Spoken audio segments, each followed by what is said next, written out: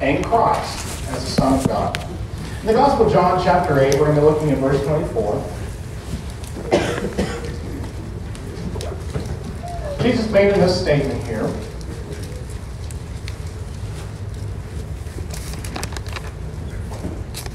He says in verse 24, "Therefore I say to you that you will die in your sins, for unless you believe that I am, you will die in your sins." Belief is absolutely necessary. This is the point that we will hammer over and over again with our religious friends. Yes, faith is absolutely essential. Hebrews 11, verse 6 makes that abundantly plain. And we cannot come to God unless we believe that He is. But we do not have faith if we're not acting upon what God has said.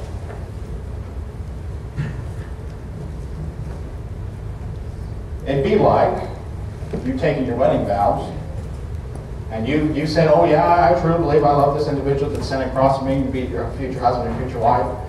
I'm willing to profess all that stuff, but you know, when push comes to shove, do I really have to take care of them in sickness? What if they get really poor? Do I really have to keep going with that?"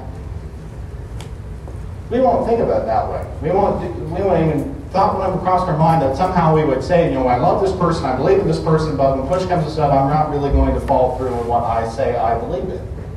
The eunuch in Acts chapter 8. In Acts chapter 8, when Philip preaches Christ unto him, starting around verse 35, they come to some water, if you remember there in that passage. And the eunuch exclaims when they come to that water, there's water. What hinders me from being baptized? I want you to see the connection that faith and baptism have together. So verse 35, "Then Philip opened his mouth, and beginning from this scripture, he preached Jesus to him. And they went along the road, and they came to some water. And the eunuch said, 'Look, water, what prevents me from being baptized?' And Philip said, 'If you believe with all your heart, you may.' And he answered, 'I believe that Jesus Christ is the Son of God.' And he ordered the chariot to stop, and they both went down into the water, Philip as well as the eunuch, and he baptized him." When we're baptized, we are making good on our professed faith that Jesus is the Christ and He is who He says He is. Because I say I believe in Jesus and yet will not simply follow what He has said, for example, in Mark 16, verse 16. That's red letter edition. The one who believes and is baptized shall be saved, the one who does not believe shall be condemned. I'm not willing to follow through on that. I can't really say I have biblical faith. Also shows when we're baptized faith in the gospel. Turn over to Mark 16. We just quoted that a moment ago, but Mark 16, starting verse 15. Mark's account of the Great Commission, Jesus makes this statement. Mark 16, verse 15. "And he said to them, Go into all the world and preach the gospel to all creation. He who has believed and has been baptized shall be saved, but he who has disbelieved shall be condemned." Well, were they believing?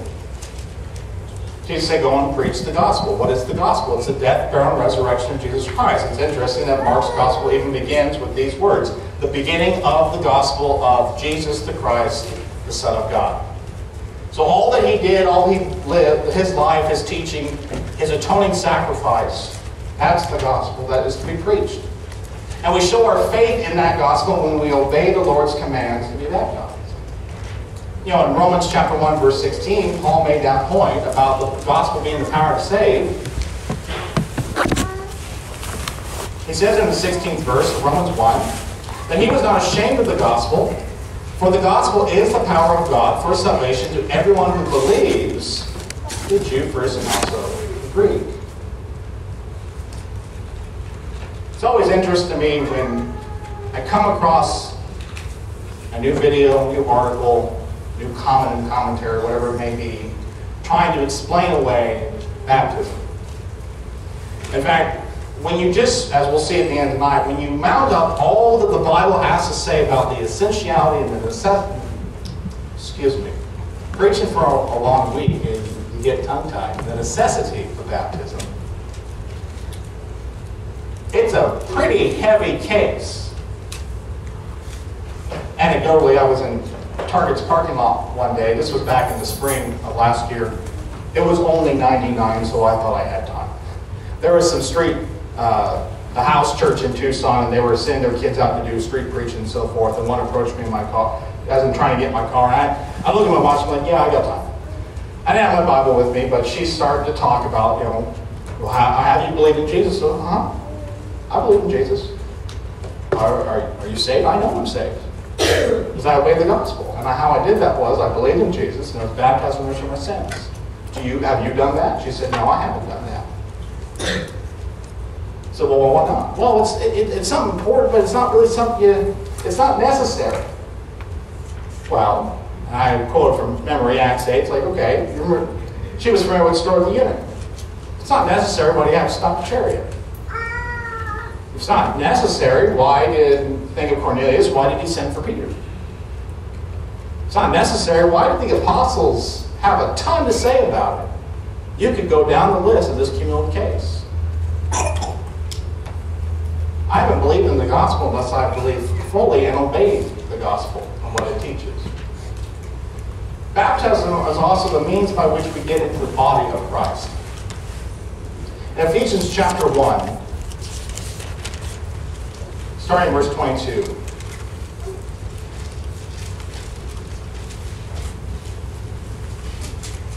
Speaking of the rule and authority and dominion of Christ, Paul says this in verse 22.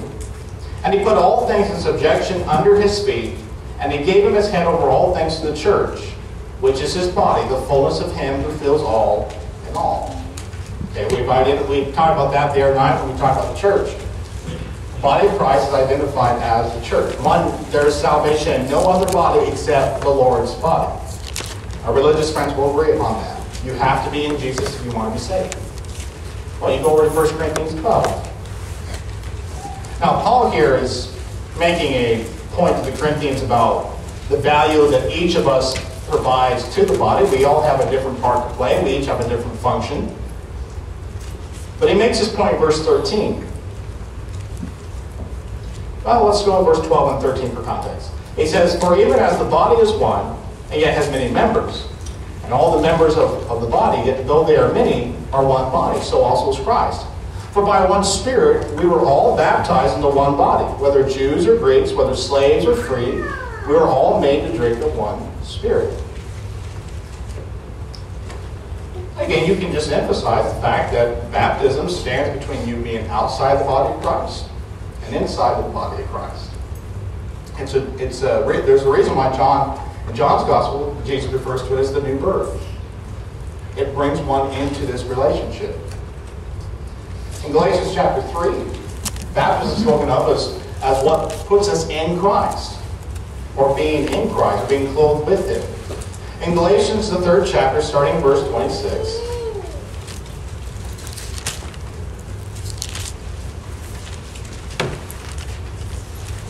Galatians chapter 3, we're going to be around verse 26.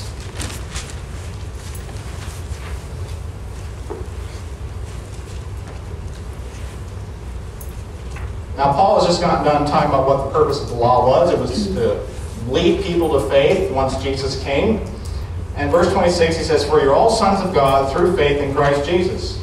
For all of you who are baptized into Christ have clothed yourselves with Christ. Now, the more knowledgeable authorities, as I know enough to get myself in trouble and to be a danger to myself and others, but the more knowledgeable, credible authorities have told me that that word for there, gar, is because, in this sense. So what Paul is really saying here is, the reason why you're all sons of God through faith in Christ Jesus, verse 26, is because all of you were baptized into Christ and you have clothed yourselves with Christ. That's why we can be called the children of God. We put ourselves, we have accepted Christ as Lord, we put Him on in baptism, we've had our sins washed away, we've been added to the body. It puts us into Christ, where salvation is.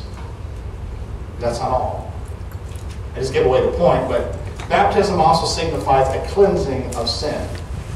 In Titus chapter 3, in verse 5,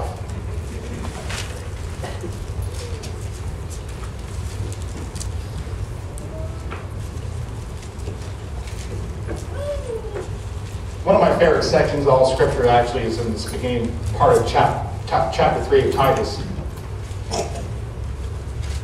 Let's get the full impact. Let's actually start in verse 3. Speaking of us, he said, "For we also were once foolish in ourselves, disobedient, deceived, enslaved to various lusts and pleasures, spending our life in malice and envy, hateful, hating one another.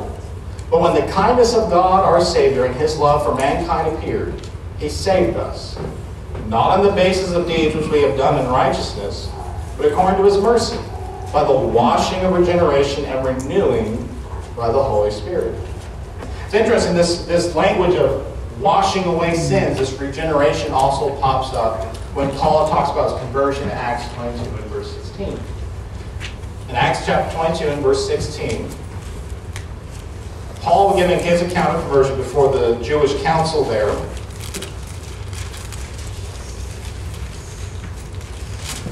relays what Ananias told him on that day he had the gospel preached to him.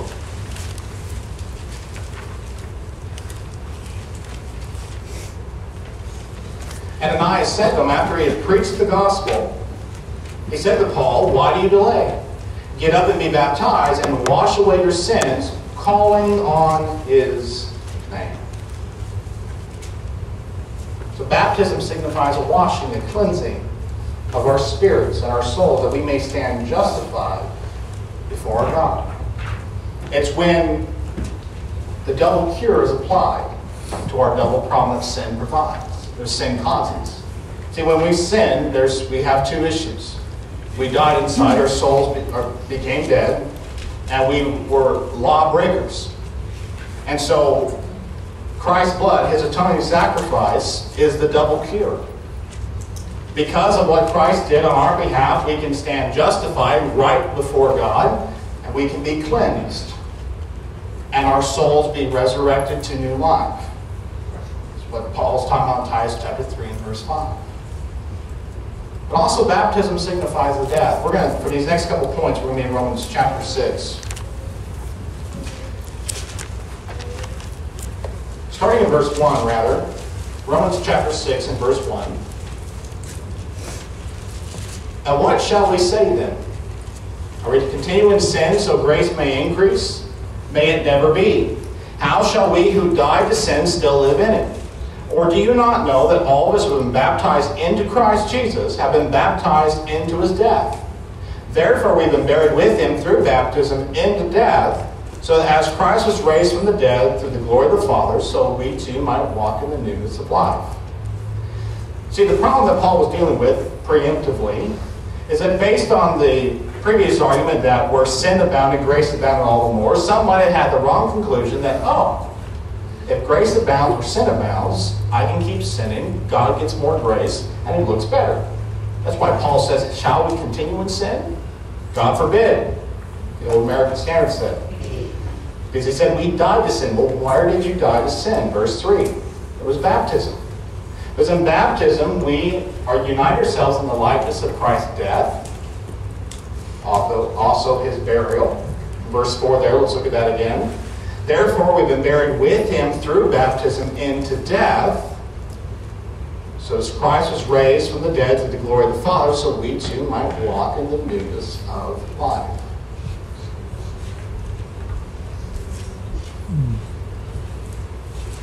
There's something so significant about baptism that Paul can call it a spiritual death, burial, and resurrection. It is a landmark in our lives that separates the old life of sin from the new life in Christ. That we died to our old sinful ways. Dead people are buried, just as Christ was buried. And just as Christ was risen on the third day, we are immediately risen up from that watery grave to walk in new life. In a very real sense, we reenact the gospel when we obey the gospel. And because we have died to our old ways, baptism also signifies a changing of goals or desires in life. In Colossians, for example, chapter 3, verses 1 through 3 here.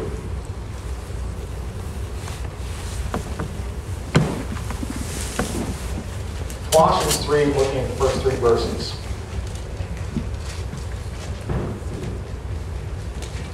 Here we have this resurrection language again from Romans 6. He says in verse 1, "Therefore, if you have been raised up with Christ, keep seeking the things above, where Christ is, seated at the right hand of God. Set your mind on things above, not on things that are on the earth. For you have died, and your life is hidden with Christ in God. When Christ, who was our life, is revealed, then you will also be revealed with him in glory."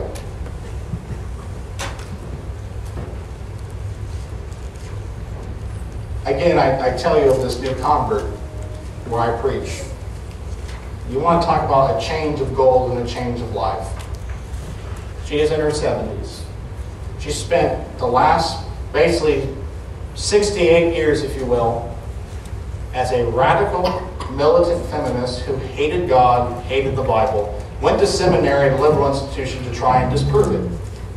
But two or 3 years ago now, when she was presented the unadulterated gospel, and I take no credit for that, it was something completely different, she believed it, and she obeyed it.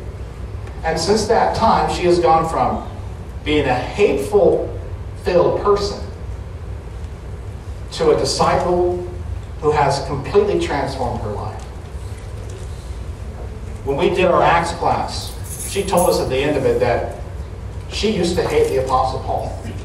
She thought he was a misogynistic, bigoted, awful, hateful man. At the end of seeing his life in the book of Acts, she said, "At the end of this class now, I seem to be one of the most loving, caring Christians who has ever lived." Talk about new goals. Talk about a change of life, change of mind, change of priorities. Baptism brings that about. Baptism is what brings one into that new life. Baptism is that landmark in a person's life that allows them to pivot, to stop seeking the things of themselves and start seeking the things of God. Acts chapter 2 and verse 47. Baptism is also the means by which we get into the family of God. In Acts 2 and verse 47,